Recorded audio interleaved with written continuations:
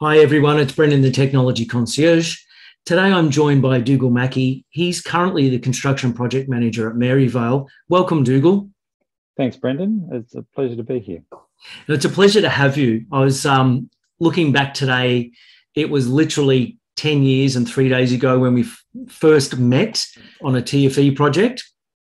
And I must say, I've worked with lots of project managers over the years, but you would have to be the most organised and the most professional that I've ever come across. So I wanted to get you on the Technology Concierge series to chat about refurbishments in particular. I've seen some really good ones and I've seen some not so good ones as well. So forward to our discussion. Well, thank you, and looking forward to it. And thanks for the invite, and appreciate your compliments as well. I think hotels are a great challenge, and I've been doing them for too long than I'd care to remember or count. But all of them, I think that the nature of hotels is that they are unique. Every project is unique, and every project has its challenges, be they new builds or refurbishments. And I think in some cases, the refurbishments actually are more challenging because there's a lot of other issues you have to deal with, latent conditions and all these sort of things that you don't have to deal with in a new build. So yeah, I look forward to the discussion. That's a really good point. So I suppose to kick us off, why are hotels renovating? What's the logic behind it? You know, what generally are they trying to achieve when they're planning a renovation? There are plenty of reasons, but really the main one is they need to keep up with the market. They see that people are going to their competition. You've got competition coming into the market with a new hotel, and obviously that is probably more attractive to the guests that are looking online. And let's face it, now these days, you know, looking at a hotel, it might be a review that you might read, but most of the things you'll get, you know, from sites like TripAdvisor. You know, when I travel, I use TripAdvisor exclusively because they seem to have the best ratings. And I haven't, with all the travel that I've done, I haven't been to a hotel that isn't great, that based on TripAdvisor ratings. So saying that too, though, you know, people will go and try a new hotel, you know, especially, you know, in these sort of post-COVID times. Yep. Is that people are looking to get out, trying new things, getting out of lockdown and getting into cities that they haven't been to before, or cities that they have been to before, but they want to try a different hotel. So I think that, but going back to your question, you know, why do hotels renovate? Yep. Because they have to. Things get tired. It's easy to, you know, when you have a new hotel, everything's new and it's beautiful, but it wears, all things wear differently over time, and you have to renovate. Now, some hotel companies choose to do it in one hit after, say, every 7 years. So rule of thumb for renovations is typically sort of 7 to 10 years for what they call a soft refurbishment. Yep. Which is really just replacing the beds, the carpet, reupholstering chairs and sofas, and replacing the curtains and what have you, changing the pillows, all of those type of things. And then a full refurbishment typically is about 18 to 20 years, where you gut the whole room, including the bathroom, and then start again, and then pretty much start again.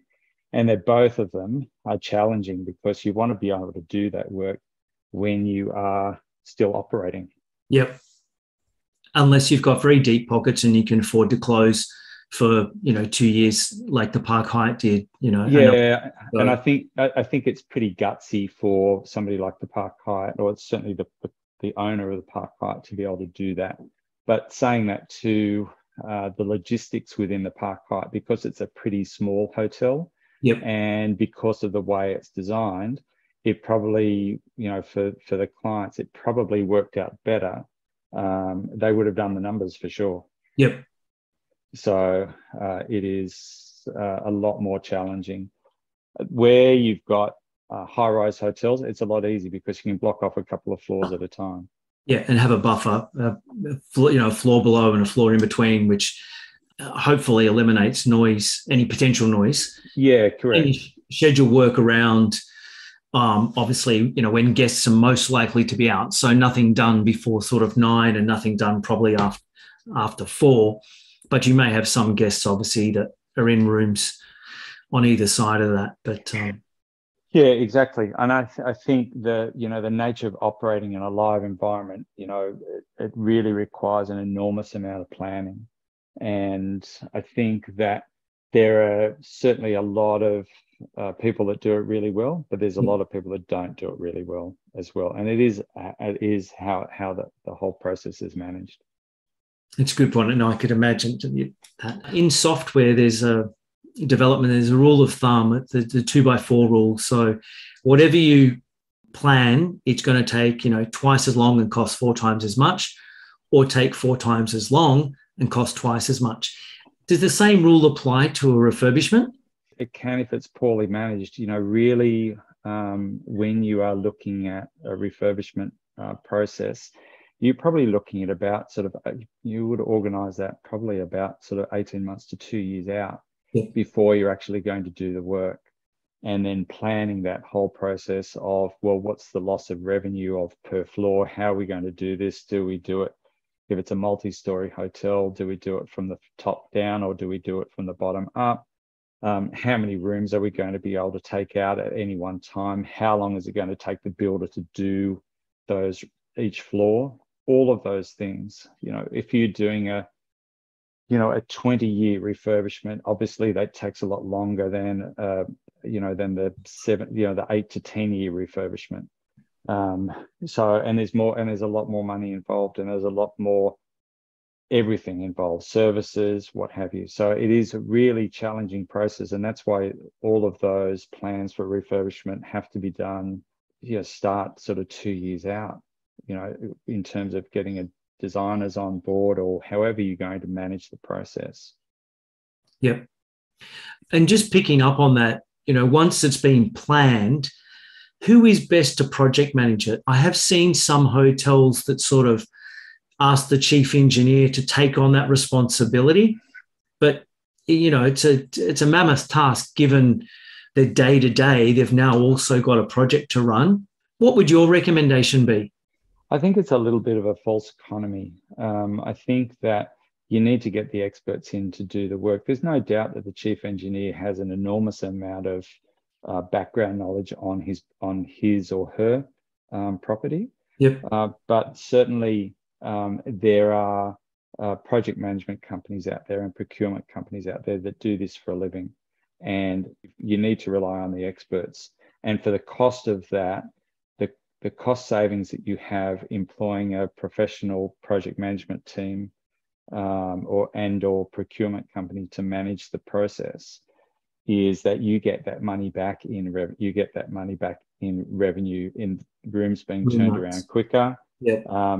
Less issues with builders. And again, it's not just the project management team, it's actually the whole team, from the operator, from the client or the owner of the hotel, to the project management team, to the builder and the designers and the other consultants that you have working on the job as well. That is, yeah. There's a lot of moving parts. There's an enormous amount of moving parts. You can have, I've worked on projects where you have, probably maybe 3 people in a team, but I've worked on other projects that have probably 20 people in a team. Yep. They all work quite differently, but also very similar as well.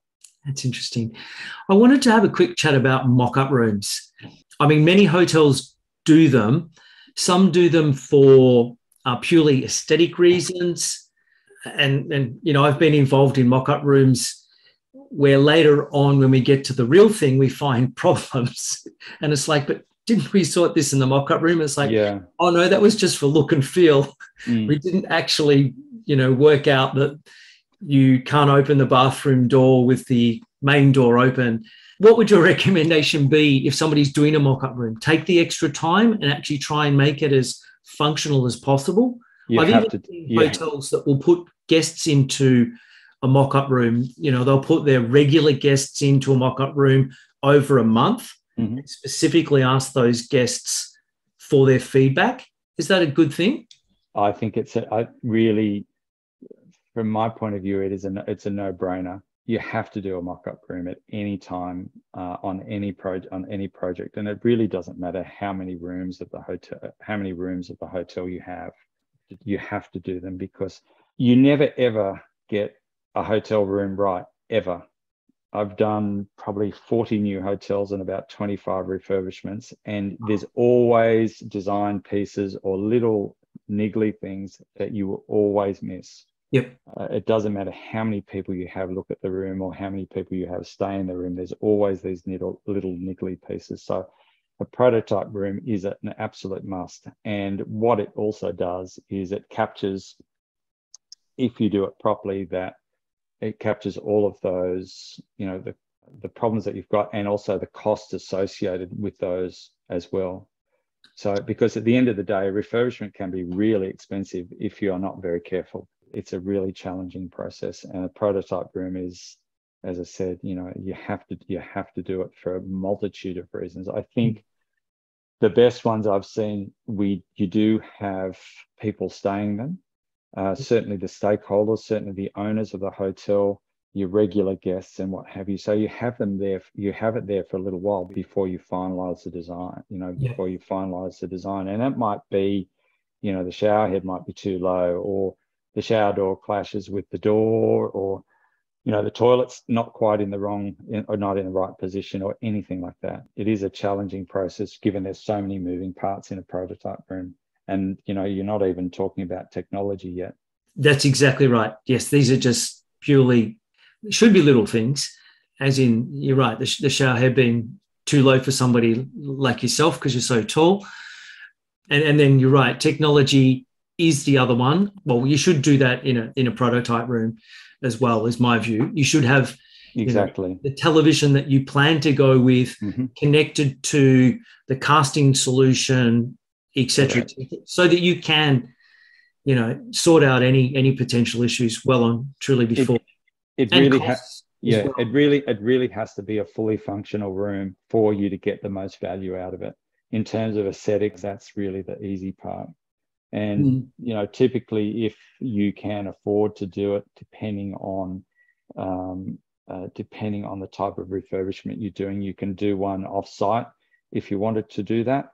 Yep. But then you actually need to do one on-site as well, because the on-site conditions are completely different than building in off-site in a warehouse or something like that. Very true. Just on the point of aesthetics, I mean, how do you find the right balance between aesthetics and practicality to deliver an ROI?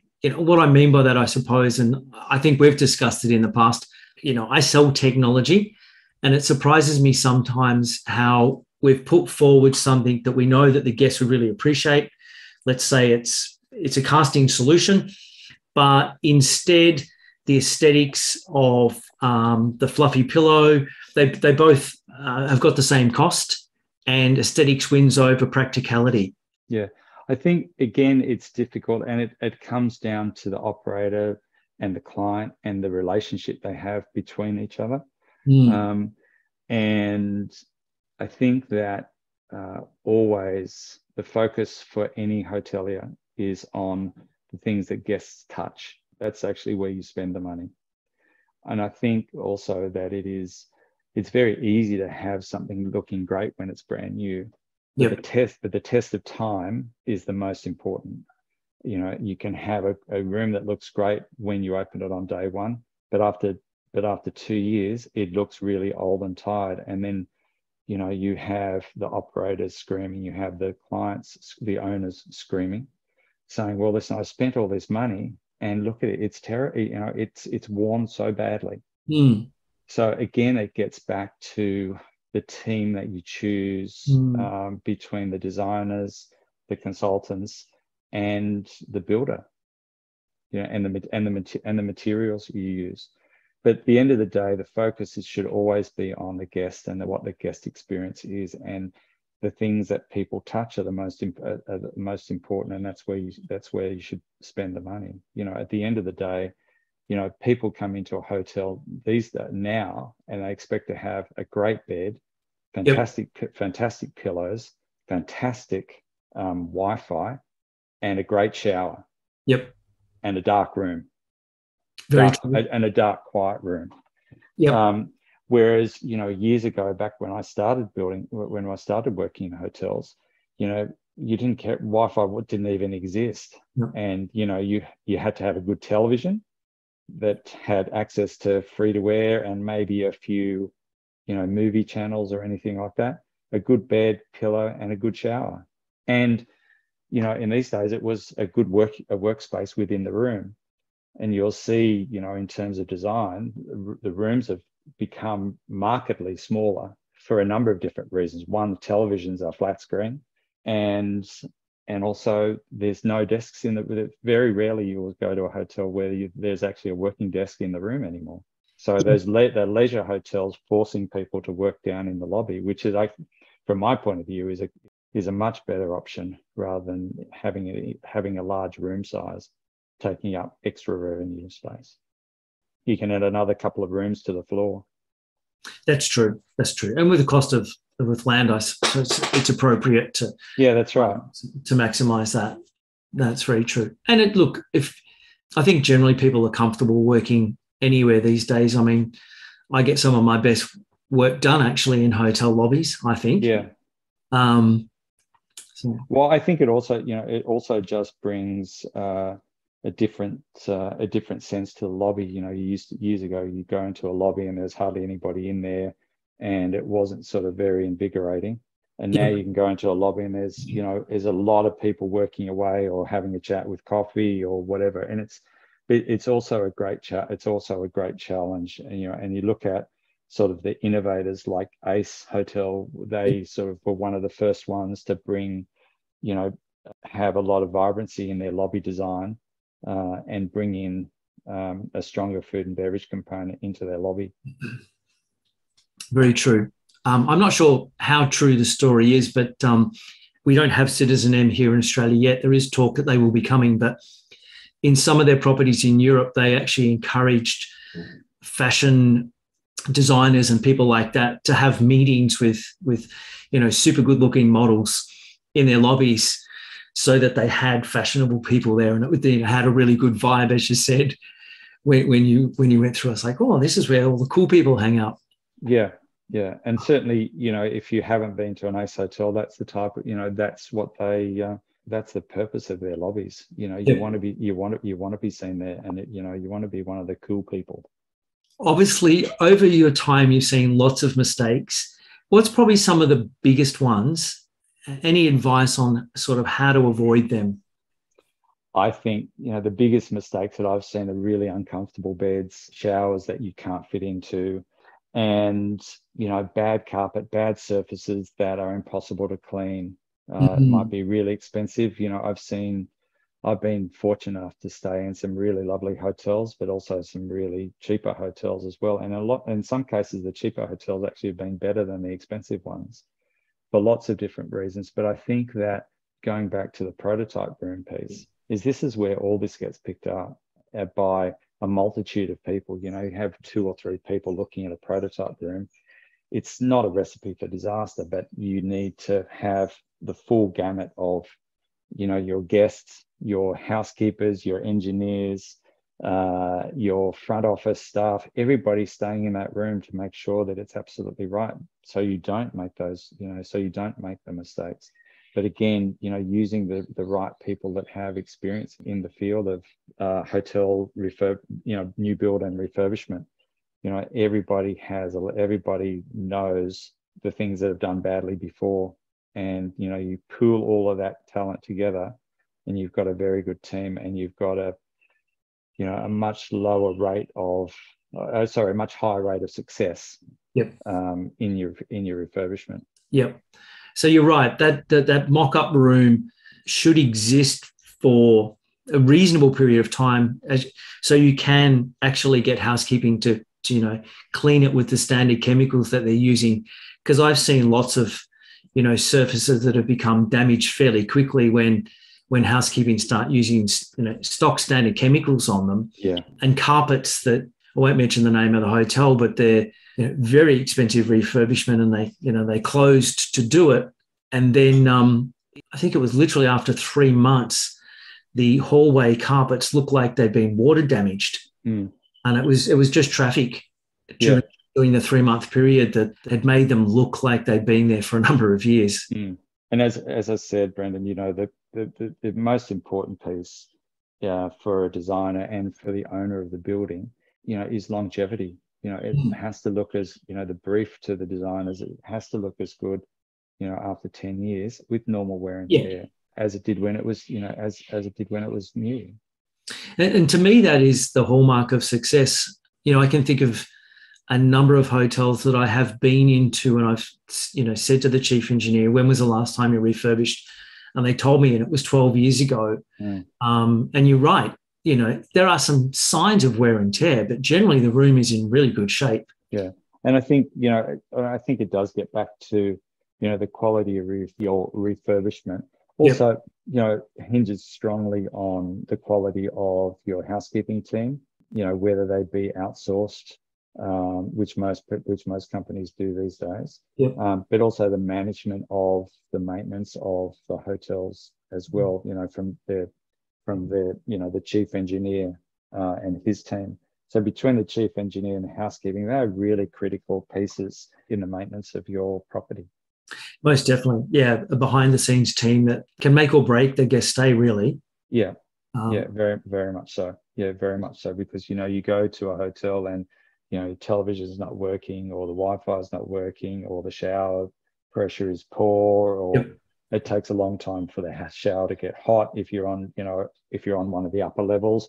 All of those type of things, they all form part of that guest experience, which is why we're in the hospitality business at the end of the day. Exactly. And I know I heard someone say that as a guest, we don't truly believe that we're the first person that's ever stayed in this room, but we like to think that. So we don't want to see traces of a previous guest. No. So and that can be, like a hair in the bath, or in the sink, or somebody's Netflix account when you turn the television on. Correct. I'm just laughing because I saw an entry in a duty manager's logbook from a hotel just the other week that a guest checked in and found blood stains in the bath. It's like, okay. It's a little I'm not sure what happened. That's a little scary, and you don't want to go there. No. I think working in hotels for a very long time, there's lots of stories that lots of people have, and myself included. And you don't recount those stories to anyone. No, that is a very good point. I actually put up a post the other day. It was a funny post, but you are right. There are lots of stories. We see guests at our best and at the worst. And our job is what happens in the hotel stays in the hotel. Yeah, exactly. Very much so. So Dugal, if you had an unlimited budget, given your experience, what would you do if you had your own property and you were going through refurbishment? Brenda, you never have an unlimited budget. I've never worked for myself or for anyone who has an unlimited budget. True. But I think the things, for me, that I expect in a hotel, like I said, is a really comfortable bed, a really quiet room, and a great shower, and then, there's a really comfortable sofa. Do I like a bigger room? Yeah, I'd love a bigger room, because I'd like to not lie on the bed and watch television or anything like that, or watch a video. And I think for me now these days is great furnishings, a space that I feel really comfortable in straight away. One of the things that I find it really important is good carpet in a room, because you actually take your shoes off and you walk around in bare feet. And not many people think about the carpet, and the underlay. It's really important, because you spend most of the time in your room in bare feet. Very true. Or certainly I do. And I think it's really important, like I said, a good shower and great internet, and ease of, one click to cast on from your device onto a television, rather than going through multiple different accesses to try and get onto a television. To me, that's the most frustrating thing these days when I travel, is that I've never seen to date a really simple casting solution for throwing a your Netflix on your phone or on your computer up onto a screen. Interesting. Okay. It does exist. There are some solutions now that when you connect to the Wi-Fi, they will automatically pair your phone to the TV in the room at the same time, so that when you open Netflix, you have the casting icon and you can just cast straight away.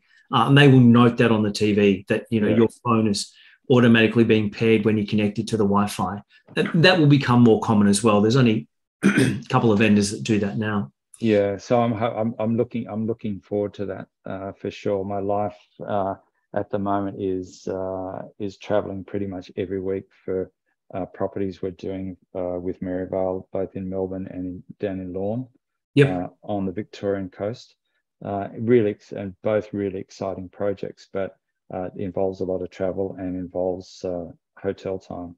And we haven't picked up on it, but one of the things that often we still struggle with is providing enough power for guests, conveniently located and sometimes dedicated. So I've been into properties, it may even be a new build, and they've put power points beside the bed, but then they realize that the bedside lamp takes one of them, and there might even be another device that takes another one. It's like, okay, so where's the one for the guest? And it may be that, the guest has got a CPAP machine or something, and they literally need to actually have power beside the bed. They can't get away without it. Yeah, I think it's really challenging, and it really, I think, if you look at, at the number of devices people travel with these days, if I travel with my two, adult children between us, so we have two kids, and my wife and myself, I would typically travel with 3 devices. Yep. My wife would definitely travel with 3 devices, and my kids at least 2. Yep. So, between 4 of us, you've got, 10, 12 devices. Yep. And they all need to be charged. And of course, the kids are the most important people. They have to charge their stuff first.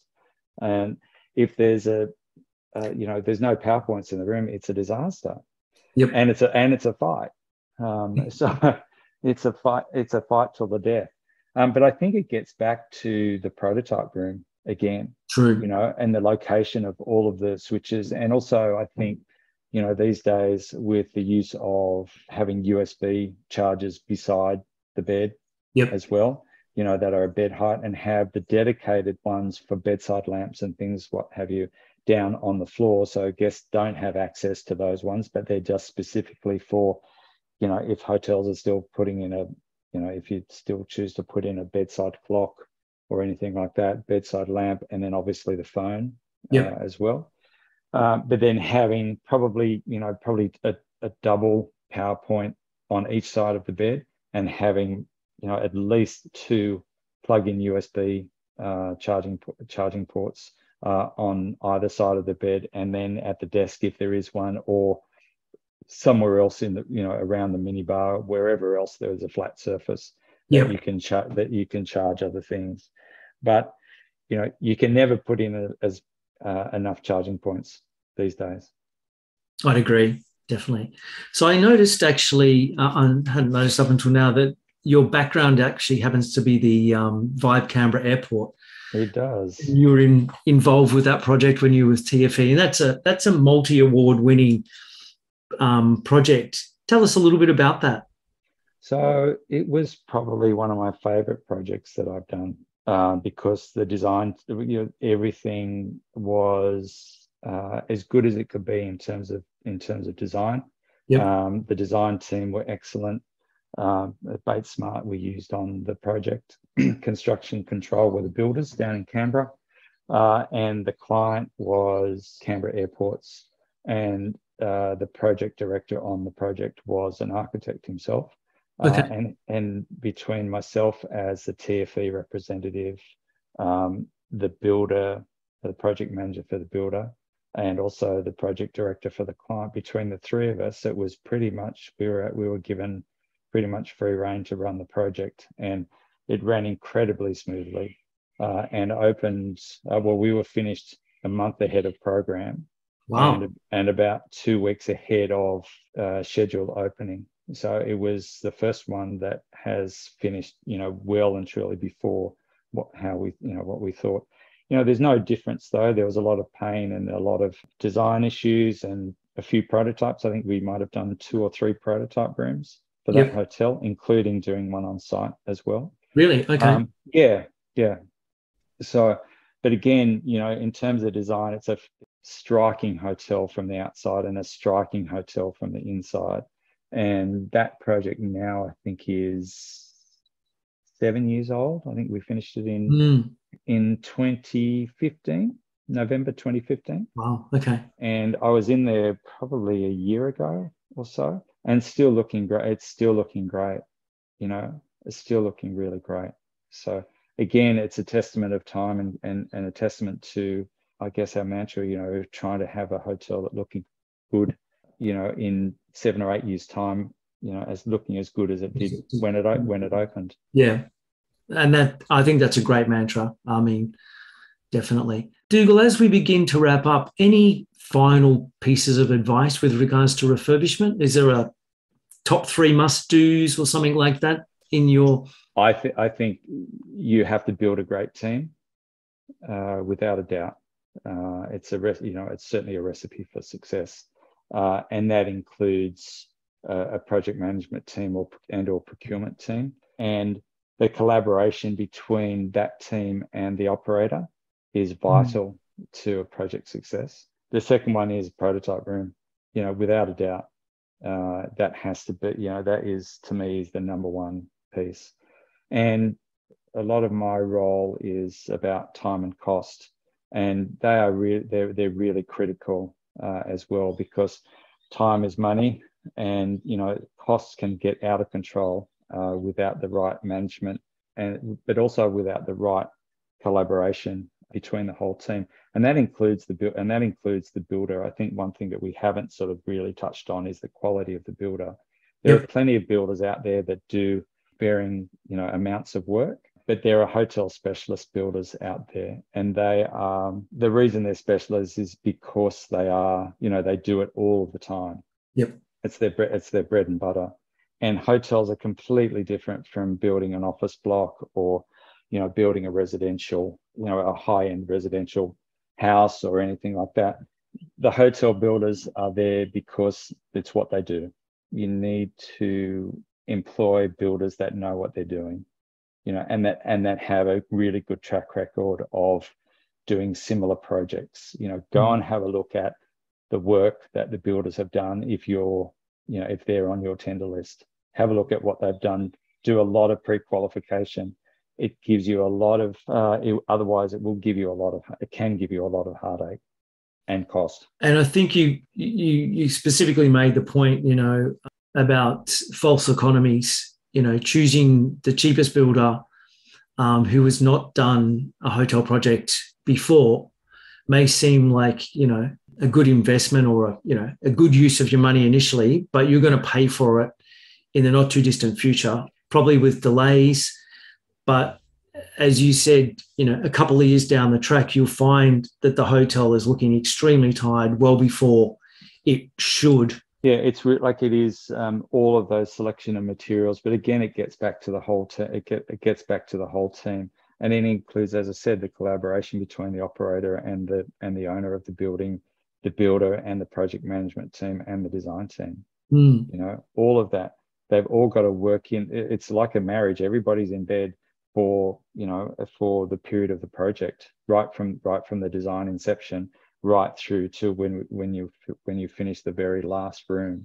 And you have those and the guests going in there. One of the things that I've always advocated and I've always done on my projects is that the builders actually are the test dummies in the rooms. As they finish, you get the builders and their partners and what have you to stay in the room. So the wives or partners see, well, this is where my husband or my partner's been for the last 2 years or something, like 2 months or whatever it is.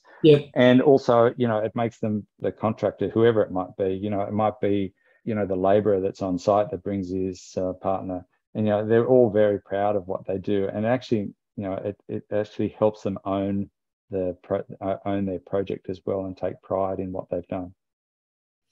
That's a great suggestion. No, I can see how you would be taking your wife or your partner along to something that you had a hand in constructing. Yeah.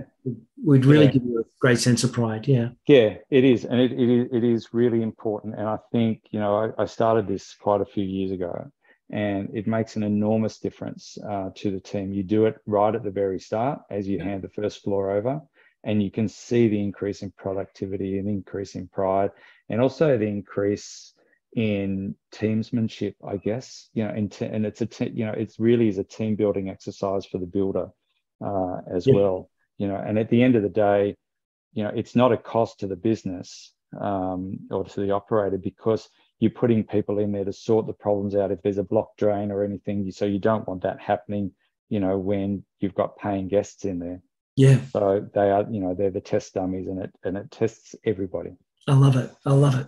Great suggestion. Dugal, I really appreciate your time today. It's been an absolute pleasure as always. Thank you so much. You're welcome, Brendon. Thanks again.